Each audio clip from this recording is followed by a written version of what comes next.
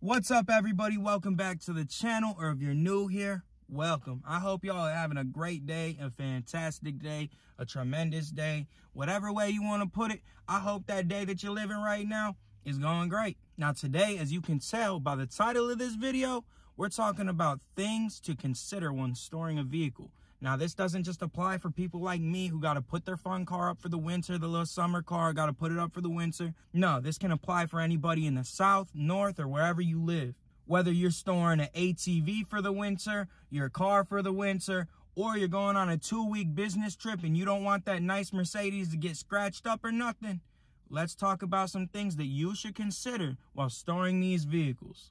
And yes, all of these things that I'm talking about, I'm about to do to my vehicle, and I already have done some of these things because my vehicle is going to be put up for 4 months. It's sad, but it's something you got to do when you're trying to maintain a vehicle in this sort of fashion. So let's get into the first thing on this list. Preventing fluids from freezing or corrosion and rust occurring in the tank or the reservoirs. So, of course, let's start off by talking about the gas tank. There's an argument. Some people say run every last drop out of your fuel system. However, most people say just fill it all the way full, completely, you're good. So filling this gas tank is going to prevent rust, corrosion, and freezing. Now, if you're not storing your car that long, less than 30 days, you should be good. If you're storing it for 30 days or more, completely fill this tank. On top of that, if you're storing it that long, it's highly suggested to go ahead and get a fuel stabilizer. This is going to help further prevent that rust and corrosion from occurring. And aside from the gas tank, you're going to want to top off all the other fluids. If your coolant tank is looking a little low, looking towards that minimum fill line, you're going to want to fill it up. You don't want that to turn into a slushy. Or you don't want humidity and all this other stuff affecting it while it's being stored and nothing's really going on with it. But at the same time, there are people who argue that you need to completely drain out your complete coolant system, empty your radiator and everything else while storing the vehicle, because there's a chance that it starts breaking down, contaminating things, as we talked about rust and corrosion. On top of some people saying that it can turn into more of a thick jelly substance and you don't want it gelling up in there. So I'll just be topping off my fluids, and a lot of people just top them off. They don't go and drain everything out. Now, moving on from topping off all these fluids and making sure that the rust and corrosion doesn't occur, or, everything doesn't turn into a slushy, let's talk about maintaining the battery. Some people take the battery out of the vehicle to store. Some people leave it in the vehicle to store. The one thing that you are going to want is a battery keeper, a battery tender. And if you get a good enough battery keeper, it's going to cycle your battery as if your car has been turned on and was actually driven and the electronics were actually used, so the battery's not just sitting around. This battery keeper is going to make sure your battery does not go dead over the winter time. Now, some people do argue whether you need this or not. Some old heads used to use these all the time, and then one year they got lazy, let the battery die, and they just recharged it in the springtime, started the car up, and they said it's fine. The issue with that is it can actually affect the battery and the lifespan of the battery by letting it drain completely. So having a battery keeper on the battery is going to be your best and safest bet.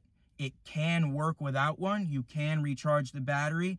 Will it hinder the performance or lifespan of that battery? Possibly.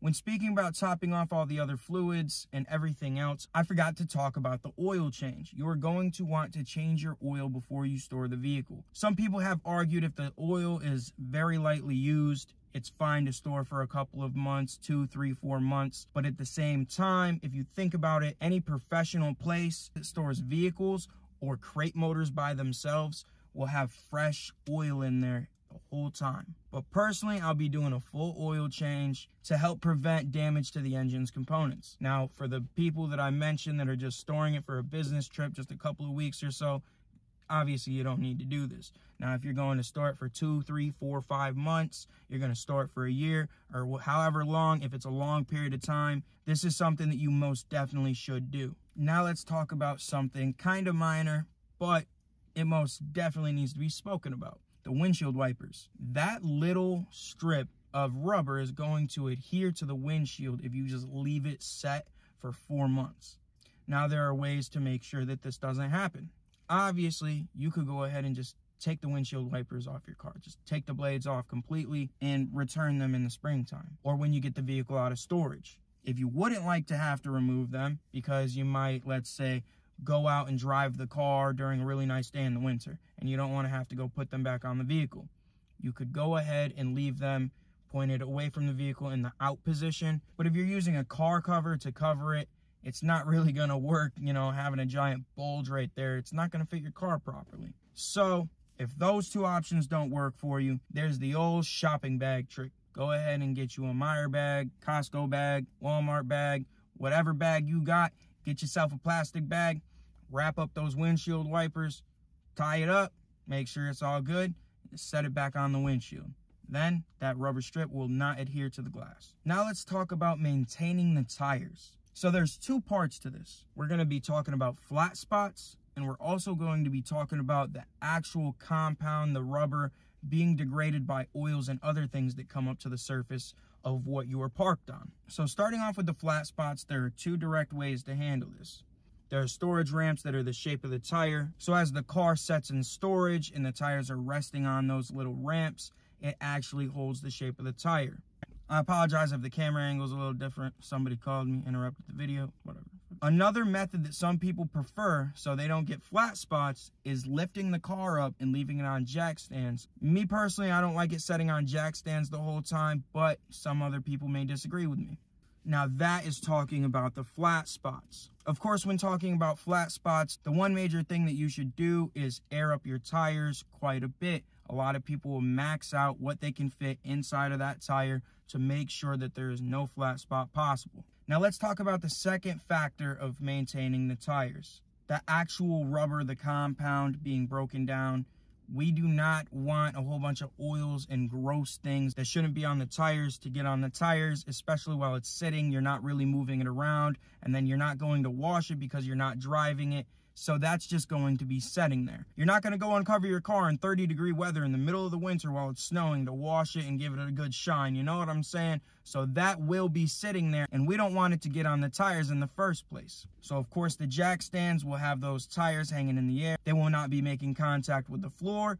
And those storage ramps that hold the shape of that tire lift the vehicle off the ground as well. So you have nothing to worry about with those either. So those two solutions are the best of both worlds. However, it's up to you whether you want to store the car on jack stands or leave it on the floor with those storage ramps that'll maintain the shape of the tire. Now, while we're talking about the storage and keeping it in place, do not use your parking brake. The jack stands will hold your car in place, and these storage ramps will hold your car in place. They're basically wheel chocks. The parking surface may fuse with the wheel and become stuck, creating an unpleasant situation when you go to get that car out of storage. And to add on to this little subject that we're in, I would recommend parking on a tarp, especially if you are outside on a grass patch or gravel, because a lot of oils and contaminants tend to rise to the surface. And there are people who report that not only the tires were affected, but the actual wheels and undercarriage were affected and had a layer of disgusting, residual,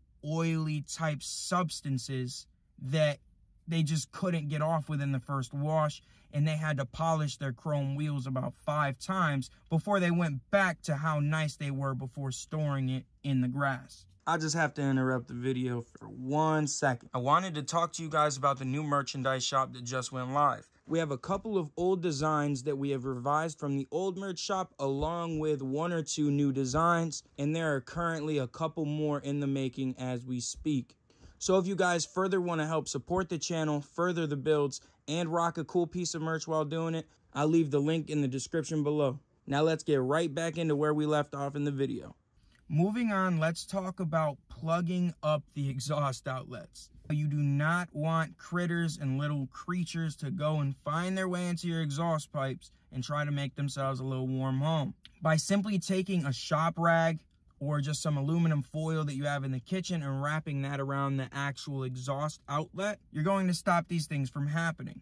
Me personally, I'm a little paranoid, so I'm going to shove a rag in each outlet, and I'm going to put some tin foil over the top to make sure it's double sealed. Of course, if you have cutouts or dumps, any other outlet, you are going to want to plug that up as well. Even if it's underneath your car and a pain to get to and it's right off your headers, come spring, a mouse being in there is going to be a lot more irritating than getting under there and just shoving a cloth up in there. Now moving on, let's talk about cleaning the vehicle. This is one of the most important steps. Cleaning the exterior of the vehicle is going to make sure those bug guts, those bird droppings, that dust, the dirt, and everything else does not fuse to your paint and help speed up corrosion. You're going to want to remove all the little imperfections that you can before storing the vehicle. So it's recommended that a nice thorough hand washing with a very nice microfiber mitt be done before the vehicle goes into storage. Now you could technically stop there, but it's not recommended.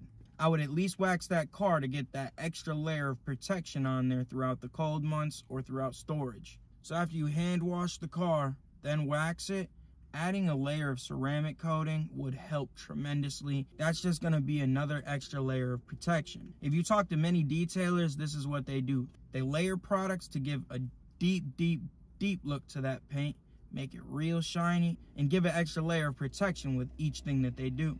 Now let's move on to the interior. First off, what you're going to want to do while cleaning the interior is get out anything perishable. You got a little pack of crackers or something, you got this or that from a road trip. Nothing needs to stay in there, everything should come out. Don't even leave a little stick of gum in there. And make sure to close every single vent on the interior of that vehicle. That could be a ticket for those little pests to get into your vehicle. Other than making sure there's no perishable items and shutting all of the vents, you're going to want to thoroughly vacuum and wipe down the whole interior. If you're that serious about it and want to prevent dash cracking and things like that, you could use a spray similar to what I use. It's a ceramic coating interior spray, and it kind of just gives that extra shine and extra layer of protection against UV rays and everything else. And while you're in there, you might as well throw up some sunshades over your windows to make sure you have an extra layer of protection against sun damage, heat damage, whatever you would like to call it. And lastly, if you have leather anywhere in that vehicle, it would be in your best interest to hit it with a leather protectant, cleaner, and everything else. Most of the leather protectants are leather cleaners. They're all in one solution, so you should be good to go. However, I want to let you know the actual reason I'm telling you to do this. The change in temperature as that vehicle sits in storage can affect the leather and make it crack. You do not want to store your beautiful leather seats and get back in there in 4 months and have a crack across your driver's seat. It's going to irritate you quite a bit. So do the quick and easy task of spraying down those seats, letting it set, wiping it in, wiping it off, making sure you get every last little bit of that leather, whether it's on your steering wheel, shift knob, or every single one of the seats, so you're not upset with cracks in your leather next season when you get the car out of storage. Moving on, let's talk about one of the obvious things, a car cover. No matter if you have it stored in a garage or in a driveway, a car cover is going to further help protect that paint. We all know that a layer of dust can form inside of a garage with a car sitting there. And it would be better to have that layer of dust setting on top of that car cover. And if you're in a driveway or something of that nature, a car cover is going to stop all the dirt and debris falling, the dust and everything being blown around, things falling from trees if you have trees around that you can't really help but park near. In the rain can be so acidic and damaging to the paint. It's just best to keep that rain off the vehicle to begin with. And then, of course, if you're in a region like mine where there's a cold season, keeping that snow off of the vehicle is very, very important. Please do not just throw a sheet on your car or throw a tarp on your car unless you don't care about the paint, because it is going to damage the paint. You need a breathable car cover. A breathable car cover will make sure that that moisture does not get trapped, oxidizing the paint while it sits. And at the same time, it's going to keep most of the contaminants off of your vehicle. Now, car covers are not perfect. You go watch any YouTuber who's taken off their car cover, whether it be It's Just a Six or Drew Peacock, there's going to be a tiny bit of dirt, debris, dust, anything, whatever you want to call it, on the vehicle. It can still happen, but keeping the bulk of that off of your paint and off of the vehicle to begin with is just the best course of action and is going to help prevent corrosion. Now let's talk about the cabin and the engine bay and the trunk further. You can use Cab Fresh to keep pests out. You can throw it underneath your car. You can throw a couple packs in the engine bay. You can throw it in the trunk. You can throw it under your trunk. You know, you can set up a little system to kind of deter pests all around your car. But you also want to keep moisture out as well. So those little silica packs that you get in medicine or in your packs of beef jerky, or that come in your little backpack when you get it, those are to make sure that nothing's damp or anything like that. Now, local pharmacies tend to have these, but you may have to wait a day for them to actually collect them because they throw them out at the end of every night. You could ask your local pharmacy for those, or you could use baking soda. People have been known to put a pile of baking soda on a paper plate and leave it in the vehicle during storage. Or one of the things that a lot of people have started doing is using dryer sheets. So dryer sheets will deter pests as well as promote a dry environment. So just taking a crap ton of them and loading up the actual cab and trunk of the vehicle could be very helpful. But I would still get cab fresh and keep it under the vehicle and more so around the vehicle and in the engine bay, just to make sure I don't have a little mouse or something that gets up in there and starts gnawing at my wires. One of the last things that you may want to consider is lubricating the door hinges, or you may open up the door to your summer cruiser and hear a very annoying creak and regret not oiling up these things. Now, the last thing that you may want to consider, you may not want to consider, is contacting your insurance company and adjusting your policy. If you want to keep cruising your vehicle on nice days and everything else and get it out once in a while, do not do this. But if you are going to have it put up in a garage, on a lift or something, not moving whatsoever for 4 months, this is something that you might want to consider to save yourself some money. You might be able to take that extra money that you save and throw it into some modifications for the car. Now, if I had missed anything whatsoever, please drop it down below. If there's something that I didn't mention that you think I should consider, let me know and I will most definitely consider it. If you have something that you are going to drop below, let me know why I should consider it, and I will make sure to update the video, pin your comment, or something of that nature so everybody else knows what they should consider and why. Now, I appreciate every single last one of you for tuning in. If you could go down and hit that like button and that subscribe button, it would help me out tremendously. Again, I hope y'all have a great day, and I'll see you next week.